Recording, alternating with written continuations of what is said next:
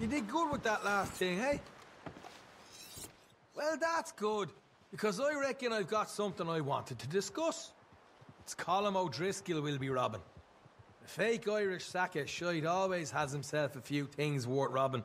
And his gang, well, truth is, they can't fight for shit. So you're going to rob them blind. He's taking possession of a wagon laden with booty, and I hear they're moving it from Strawberry to some place across West Elizabeth. So it should be ripe for the plucking. Head over there and see if you can requisition the thing from dear old Colm, and do us all a favour. And if you see Colm, put a bullet in him and all, from a real Irishman to a pretend one. You got that?